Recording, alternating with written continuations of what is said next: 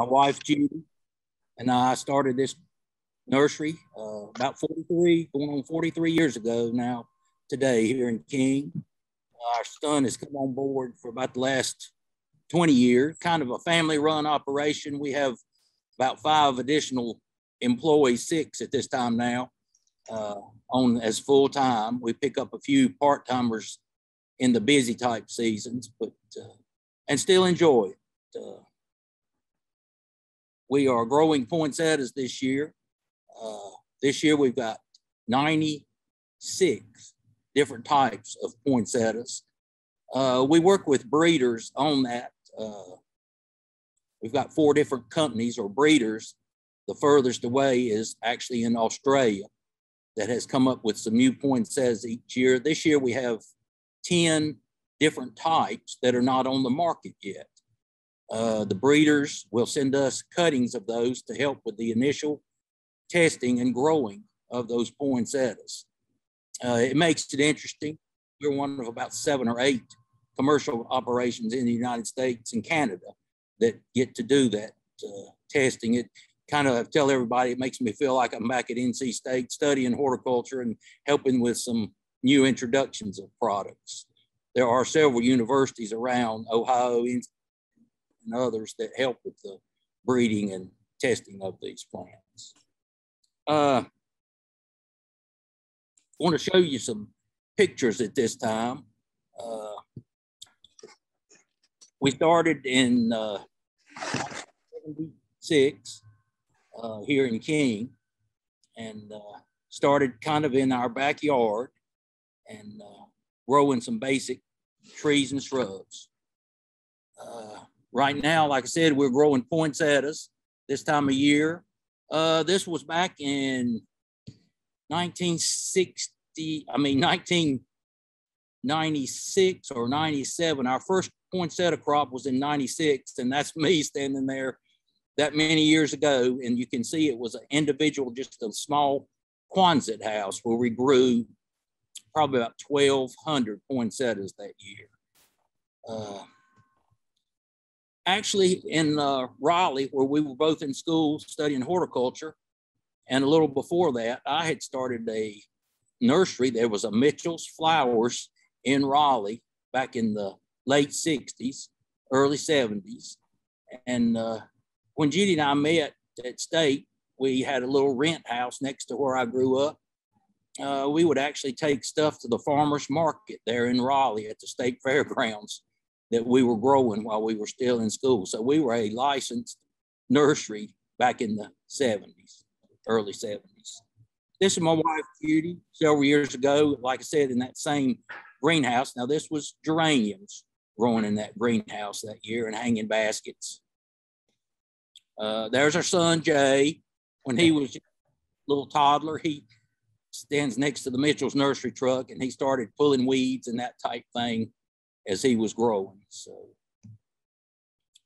this is back in that same greenhouse now several years ago. At that time, we were growing probably about 6 or 7 different types of poinsettias. It was just one of those basic growing, like so many growers do from year to year. This is a picture just taken now in the greenhouse. There's our son Jay on the right, and me standing there, and my wife Judy in our greenhouse with the 12,000 plus poinsettias this year. There's Jay going through. He does a lot of the growing now. He's become real involved in the growing of the greenhouse crops here. We do so many different types that when you have more than one variety, a half a dozen different types on the same bench, and they don't grow at the same rate. It's a lot of time involved in making sure different varieties on the same bench don't get drowned, or the ones that are growing vigorously get enough water and food. So it takes a lot of time and patience, and he's got that. So we grow them here. We start little rooted cuttings about the 2nd week of August. This looks like about week 5 or 6. They're beginning to grow. They put on that new growth.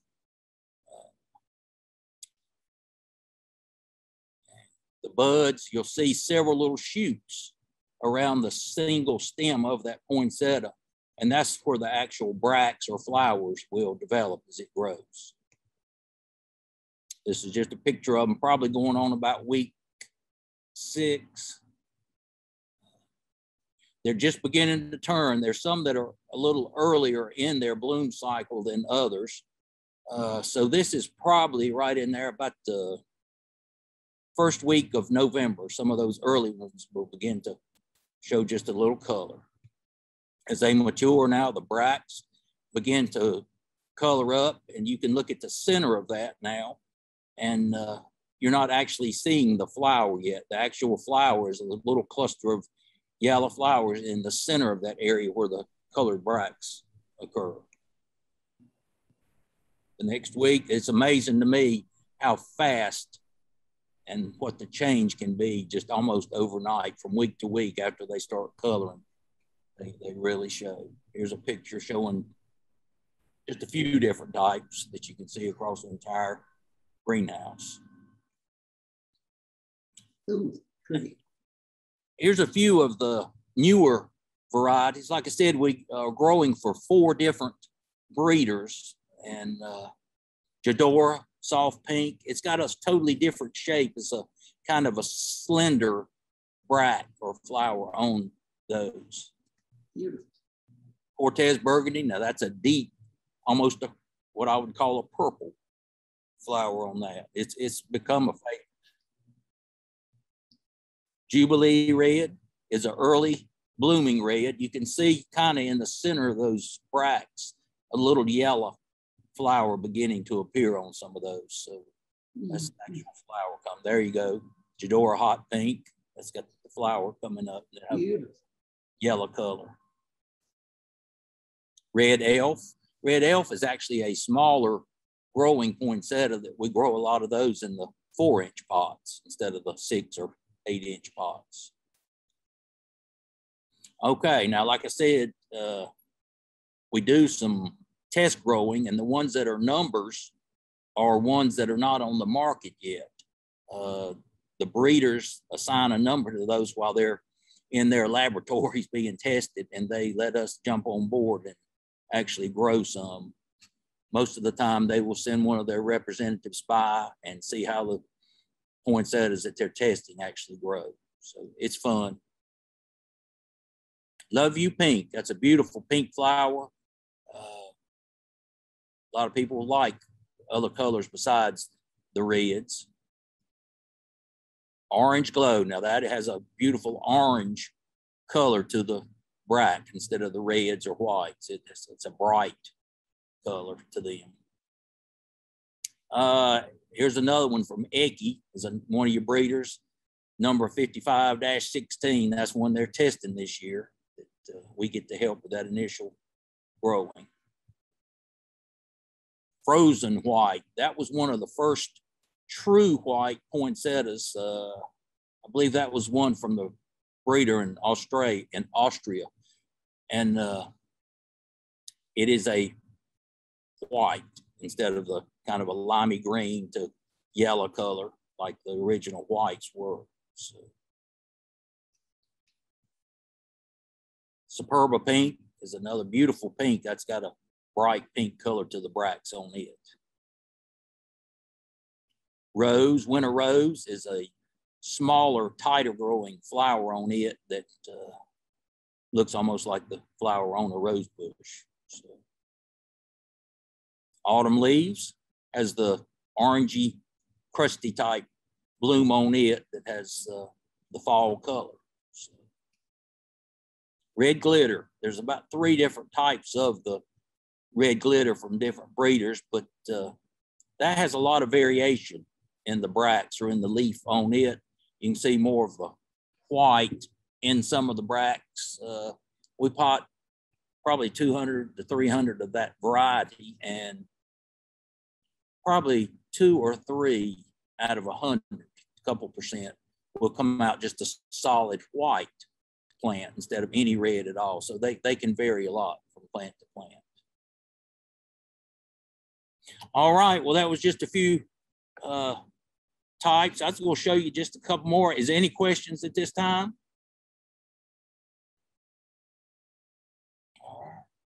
Well, let's get up. Jim, we'll probably take some questions when you're completed there, but we got a few of them, but we'll bring them up at the end. I was just going to show you a couple types. This is one from one of our breeders that we work with, SK180. This one is not on the market yet, and it's got a totally different shaped leaf or bract. About 4 or 5 years ago, this same breeder came out with the red with that same shape of bract, and it's called the Christmas mouse. So, yeah, that was a good name. Yeah. One of my favorites that's almost just a solid red is the one called Sky Star. And I don't know whether you can see this or not, but it'll have that red bract and then the little white, almost like stars on those bracts. It looks like somebody's just taken a little white glitter and popped it on.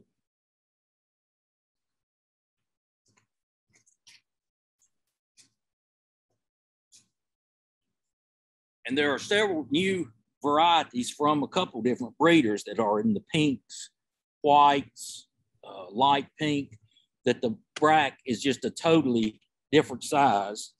This is the Love You Pink.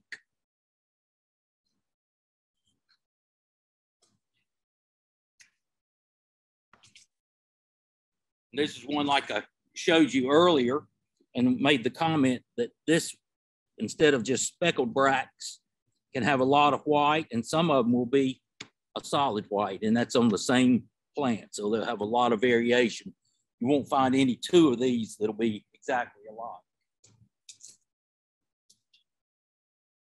And then we've got several different varieties of just your standard reds. Some bloom a little earlier than others. Some have the dark red, some are brighter red.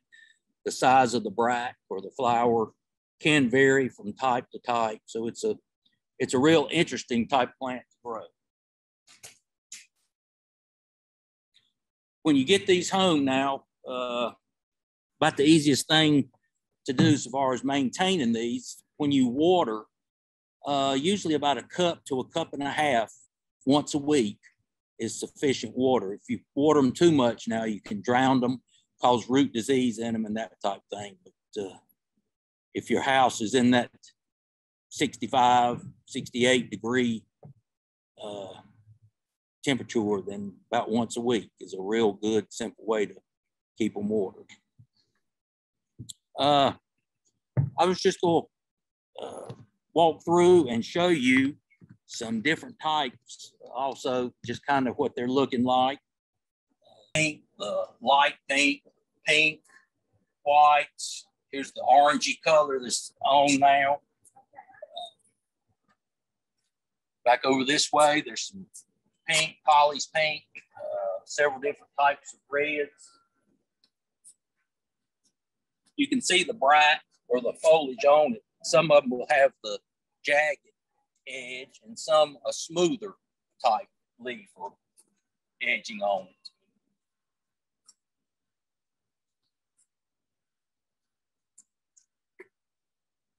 We grow them in all sizes from 4-inch.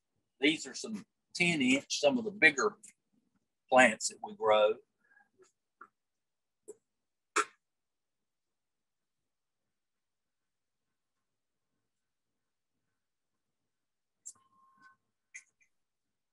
There are some new ones from all these different breeders now that'll have just the totally different colors in the bracts. As they mature, they'll have a variation of color. All types. We potted a little over 12,000 poinsettias this year. And that's the most we've ever done. Several places have quit growing. There was one gentleman down towards Kernersville that had been in it for years, and he is now out of it as of last year. There was a place in Danville, Virginia that we used to be in contact with on poinsettias, and they quit growing them about 3 years ago. So there's still the demand for them. So we're increasing ours instead of decreasing. Still enjoy it.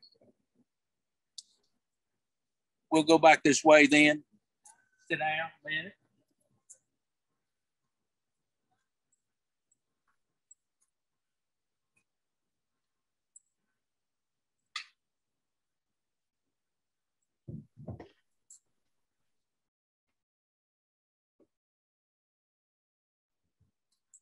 Let me show you just a brief growing of these.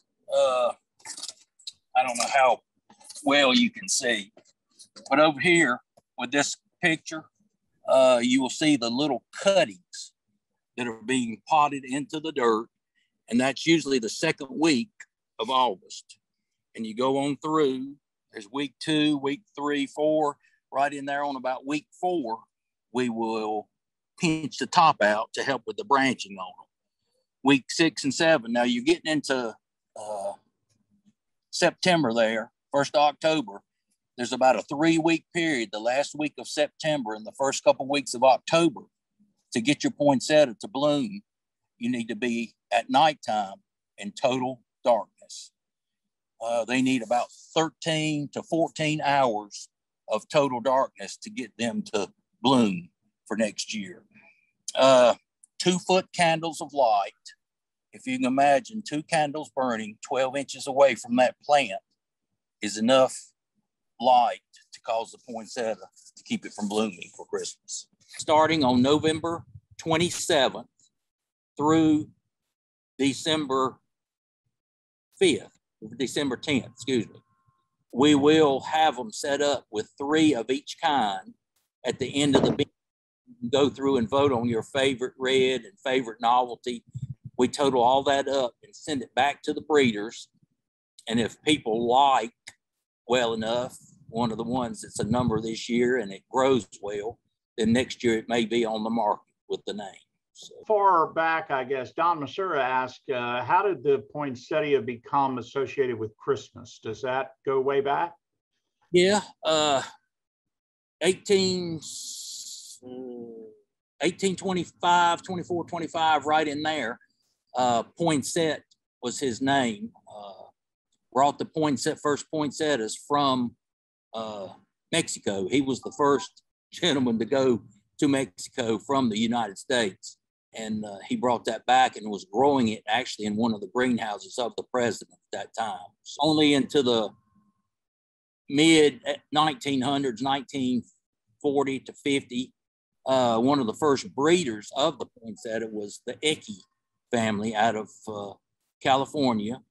And they started pollinating and crossing and came out with colors besides the native red. Your retail prices from the very small ones to the very big, can you give us a range? 4-inch or $5, 6.5 inch or $9.75, 8-inch or $22, $23. Don't hold me to that. And then I know the 10-inch, the largest, are $29. So. Okay. So where do a lot of your plants at Mitchell's, the poinsettias, end up? Are they going to retail or grocery stores, to Walmart? Where are they headed? Mostly in this area now, they go to some of the garden centers, florists, as well as churches. Now, churches will put in orders and we will wrap them and we can deliver them to the church, or they can come by and pick them up. But there are still a lot of retail customers that walk in, pick a couple out, and sometimes they'll have them wrapped with paper and bow, and sometimes just leave them in the pot and take them home. But so probably about half and half, probably about 50% will go out from here retail. The largest place we sell to is my sister, Campbell Road Nursery there in Raleigh.